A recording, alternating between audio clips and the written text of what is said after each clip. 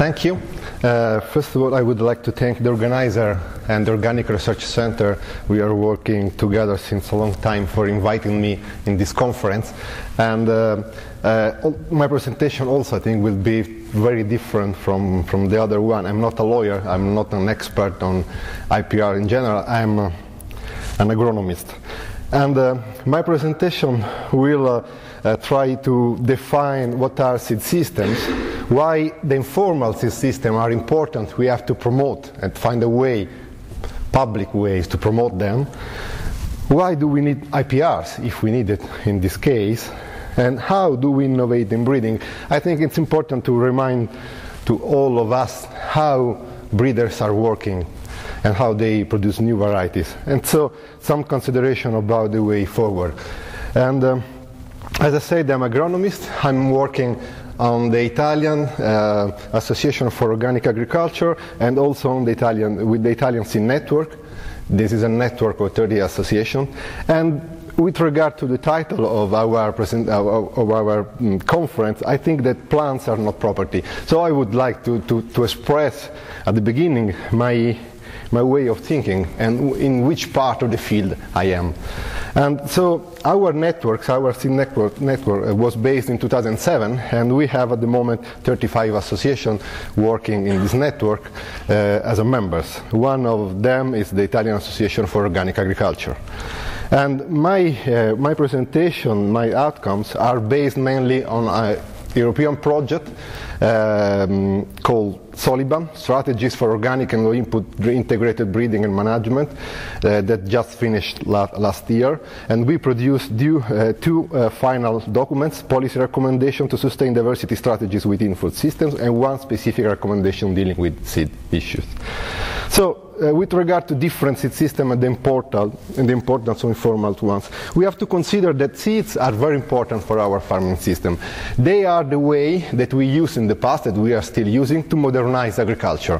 Of course, we organized all the rules or the legal aspect with regard to seeds, with regard to access to seed or marketing of seeds, so the catalog, the UPOV system and so on, in a way to modernize agriculture, in just one way. So the idea that we had until now, I think, is that there will be only one possibility for agriculture to be modernized, and the one that we have in mind will be done with laws that can help agricultural system to be modernized during the time, but just in one way. And the approach that I would like to suggest to you is that we have to look at seeds, in this case at the production, the use, the breeding of new variety and so on, with the approach of seed system. So we have the informal seed system that you can see here in the core of this graph, where diffusion of seed selection and production are mainly done or managed by farmers themselves. And then we have what we call the formal one in red, where breeding research, breeding activities, multiplication and marketing are done in a linear way by public companies, private companies and so on. And as you can see, we can have a point of connection between the two systems, and we had point of connection between the two systems. We had exchange of germplasm, but now, in the last year, in the last, I would say, 10 years, all the rules that we are putting in place are trying to cancel the flow of germplasm and try to cancel at all informal seed system. So, formal seed systems are mainly based on uniform varieties, and in the other way, informal seed systems are mainly based on landraces, population of varieties that have a good diversity inside. And if we look at seed laws, IPR policies, they fit very well with the idea of uniformity, but not with the idea of diversity. So it's clear that all the legal issue and stuff that we have put in place in the last year with regard to seeds, they are based on uniformity. They work very well with uniformity because you can say, that's mine, that's not mine, and then you can put property rights in something. But with diversity, things necessarily they have to change.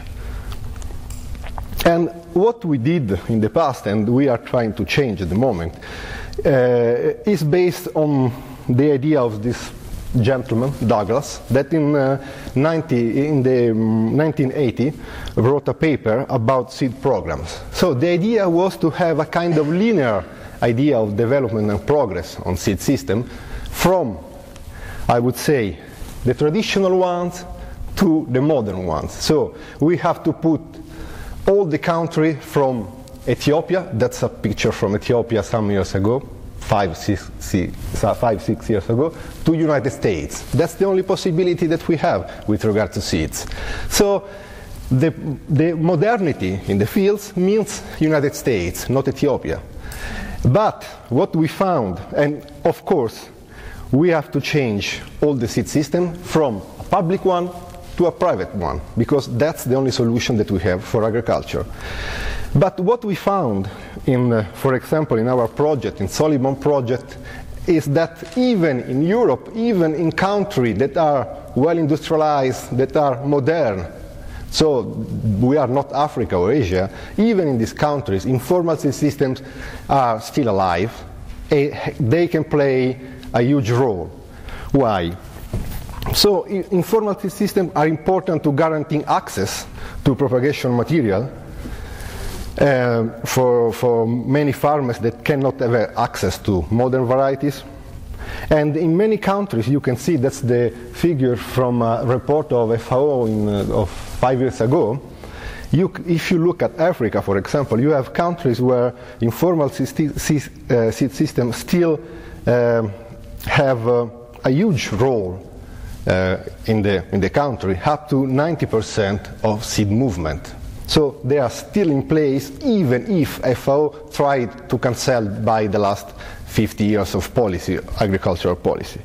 So it's clear that the share between the informal and the formal one change according to the crop, to the country. For example, in the case of corn, we have more private companies and more formal seed system even in Africa. But with regard to wheat, we have a lot of informal seed systems still in Europe. And why they are important? They are important because in many cases farmers can prefer varieties that have a specific adaptation to local conditions, testing quality, cooking quality, and so on. Formal systems are too expensive, for example, or you can have a good quality of seeds without a lot of work. So it could be easy to have a good quality of seeds, or it's quite impossible to have access to improved seeds. So in all these cases, informal seed systems are a good solution for farmers. And at the end, even the Food and Agriculture Organization said that it's impossible to replace farmer seed systems completely, and it would be unwise to try, even if they tried. So now they recognize that they make a mistake, and they are trying to change their law and their policies according. Because farmer seed systems provide an important component of food security and a vital haven for diversity. So in this system, farmers, they are creating new diversity during the time. They are not just conserving something from the past, but they are innovative. They are creating innovation, a new variety. But with regard to Europe, so it's easy to say that in Africa they are important. It's easy to say that in Ethiopia most of the farmers are using informal seed system, but in Europe, we can imagine to have marginal farmers in Europe? Yes, we can. If you are not using water, fertilizers or pesticides, if you are using organic agriculture, if you are on the mountains, on the hills, for example in Italy, a lot of farmers are not on the plain but are cultivating on the mountains and the hills. If you are very interested on the quality of your produce, because you are selling something in the local market, and if you have cultural values, that's, I mean, now with the idea that we have a modernity, it's very impossible to imagine that someone can have a cultural value attached to a variety. But in the past, we used to have. And some people, they still have this kind of cultural values. What does it mean? That they are cultivating a variety because they belong to this variety. So they are not doing for productivity reason, they are doing for cultural reason. And in all these cases, modern varieties are not the right solution for you. So even from the scientific point of view, you have to use local varieties, all varieties, population, whatever you call, because they are the best solution for your system. And until now, we created a system where farmers in general, they are clients and providers of seeds at the same time. So they give landraces raw material to public research, and then they buy seeds from private companies and so on. Usually they give materials for free, and then they have to pay to have seed back. But that system could work if you can have good seeds for your agricultural system. But if you are marginal farmers, you are just a provider. So you are just giving for free varieties without anything in change, because you cannot find on the market varieties that are suitable to your system. So it's a system that is unfair for marginal farmers. And we are not just talking about seed system, we have to have in mind that we are talking about research, innovation in agricultural research system. Until now, we thought that we have science, then local knowledge. We have some breeders in CIMIT, for example, in Mexico, they can produce new varieties, then they send varieties to Africa, they have to adapt to their condition through the National Agricultural Research System and so on. And then you have this question, why farmers or marginal farmers are not adopting this technology? And then this is a job for social scientists. They have to find a way why farmers are not adopting, they are stupid, they don't want to innovate, they prefer to be in the past, they are traditional. So we try to imagine why they are not using. They are not using because these varieties are not useful for them. They prefer to stick to their varieties. So the system that we have in place at the moment is a system where science is a cathedral. Here you can see the diffusion of hybrid mice in France. So they collect raw materials from France, local varieties of mice. They produce at INRA Center the hybrid mice, and then they disseminate. The system is a classical cathedral from top to down. But what we are working, because we are in a network of networks in Europe, it's something different. We are working with the idea of bazaar, not cathedral. We are working, in this case, this graph is from the seed network in France, where they try to show the number, type of connection between farmers within the network. And all these connections are connections of knowledge and materials, and they are producing innovation through this system or networks. It's a completely new way of producing innovation that we have in place. With regard to breeding, formal plant breeding is working with the idea of selection environments and then target environments. So you do selection in research station, and then you can imagine that this research can apply to all the farmers in all agricultural system. But with regard to the idea of changing the agricultural research system and involving farmers in the research and doing research for marginal farmers, then you have to work in selection and target environment should be the same. So you have to work on farm with farmers in order to produce innovation that can be useful for marginal farmers. And so what we found that the relation between formal and informal seed system with regard to research question could be very difficult, and it's a slow cultural process. So it takes time because you have to, I would say, regain trust between the actors. In many cases, scientists are saying farmers cannot develop such skills, they are not able to do crossing, they cannot do it. Or they can say how we can manage research in on-farm research without controls, without replicated trials, how we can do it without our statistical methods. And at the end they can say we will lose our jobs if farmers are doing all the jobs in the farm. And in the other way around, farmers are saying that the researchers are not really interested in them, and the researchers only take our varieties to hand them to industry. So it's very difficult to bring together these two actors in order to, I would say, have more trust between the formal and the informal seed systems. But it's important because our challenge is to bring back diversity in farming systems. So that's the problem that we have. And we have in some way to challenge also the plant breeding paradox. In this case, the quotation is from Paul Gapps, that in 2006 he said that plant breeding has been undermining the very genetic basis on which it rests. So we are doing breeding, we are breeding for uniformity, we are destroying our diversity in the fields. So we are to find a new way to do breeding in order to create diversity used by farmers in the fields. And if you look at agrobiodiversity trend, we have to make a choice, because in the past with domestication we had a drop of diversity, of course, then we had an increase of diversity because the dispersal of varieties all around the world, and the process of innovation done by farmers, the creation of land races. And now in modernization time, we have another drop of diversity, and we have to see our future. We are at the end of the graph. There will be an increase of diversity in the future or still a decrease, and we have to make a choice.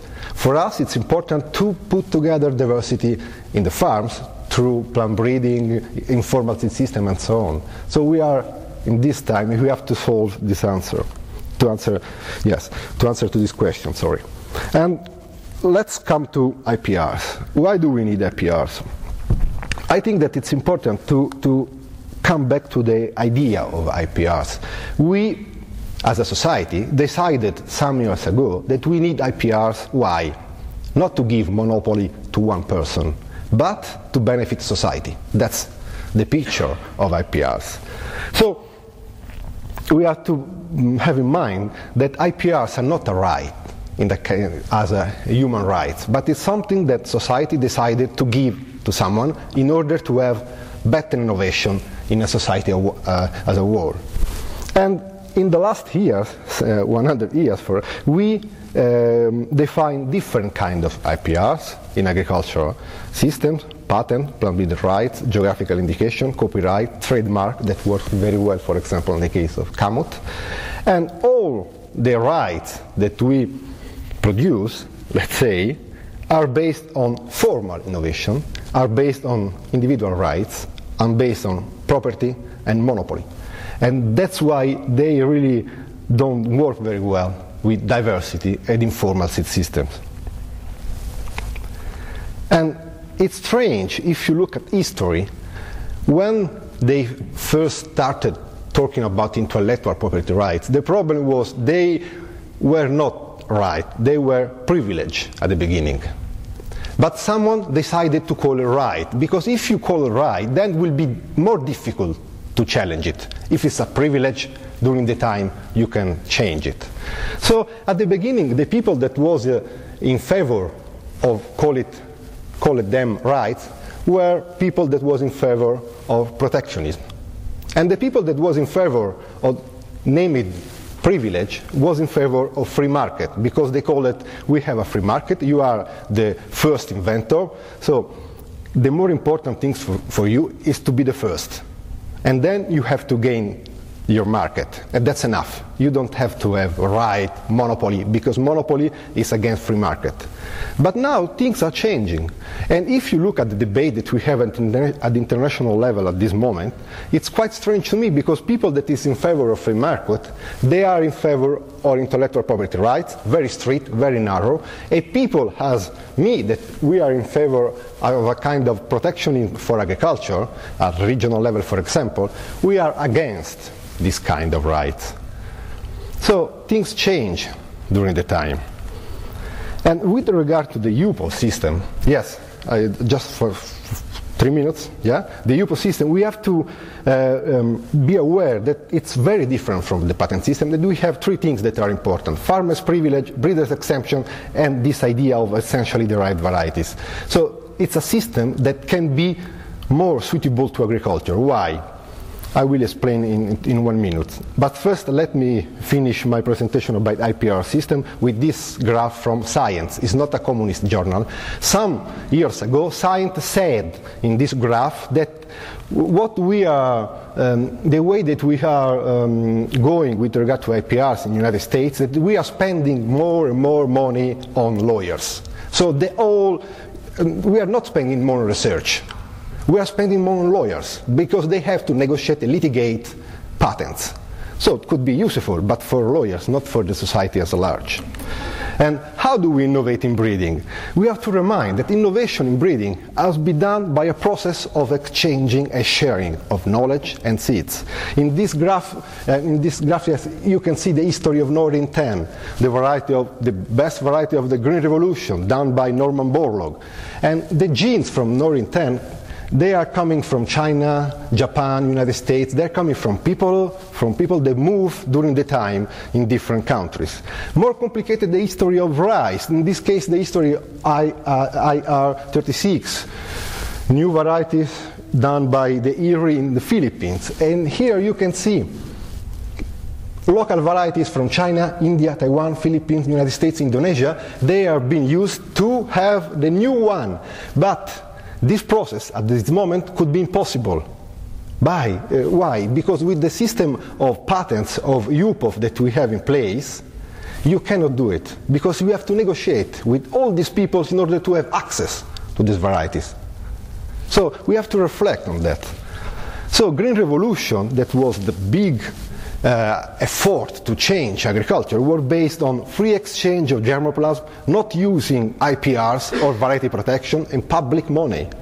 That's why they have a good impact on agriculture. Here is the history of wheat in Italy. You can say crossing of different varieties from the local one in green to the modern one. So who is the owner of all this system? Where we can put a flag to say, you are the owner of this? Just at the end, in the middle, or at the start, at the local variety? That's the history of bread wheat in Italy. And the question is always the same. Who is the owner of all this stuff?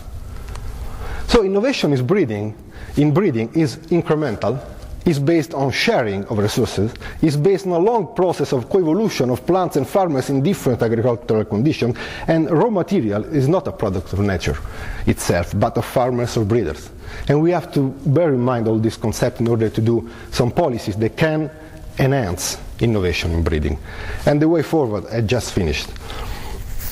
We have to come back to this idea to separate farmers from seeds. So during the last 100 years, we tried to separate farmers. So farmers, they have just, they produce the product, but they have no right on the mean of production. Because seed laws, hybrids, IPRs, they separate in order to create a market, a capitalist market for seeds. And the idea was that one size fits all. So you can have all the system that fits very well for uniformity and for industrialization of agriculture. But a new approach is needed. So we have to look at this system as a way where farmers can cultivate varieties but also can do on-farm research, where they can market varieties but also exchange varieties, and all this system can contribute to the sustainable use of plant genetic resources. So the key words of a new seed system could be decentralized seed system, farmer-oriented, with a new role for farmers in breeding and innovation. So we imagine to have different kind of varieties with different kind of systems, legal system, and also IPR system, for example. So how we can promote and protect varieties in different systems. But the ideas that we can have for discussion, we have to shift from property to protection and recognition. We have to shift from individual rights to collective rights. We have to shift from idea of kind of catalog to a sort of register of farmers' variety, and from idea of uniformity to the idea of identifiability. And so we are talking about integrated system, finish one, where you can have the flow germoplasm between formal and informal system are kind of semi-commons, as said by the International Treaty on Plant Genetic Resources. And this integration could be based on recognition, reciprocity, and protection from misappropriation. And so maybe we need public money to do it. And just at the end, I would like to use the wording of Galeano. He just passed away yesterday. It's a writer from Uruguay, and he wrote a lot about farmers in Latin America. And in this case, he is saying that farmers from Mexico, they are made by corn. They produce corn, they are made by corn. So we are talking about tradition and modernity. What kind of modernity we would like for Europe? And for us, maybe it's very difficult to understand Galeano because we are not more made by corn. But if you look at this painter done in the 16th century from an Italian painter that is Arcimboldo, in this case it's a kind of still life, but it was done to see also in upside down. So there were a kind of a mirror, so you can see at the same time still life and the farmer. So we were made by onions, carrot, and so on, but we just forgot, and we have to remind us again. Thank you. Thank you.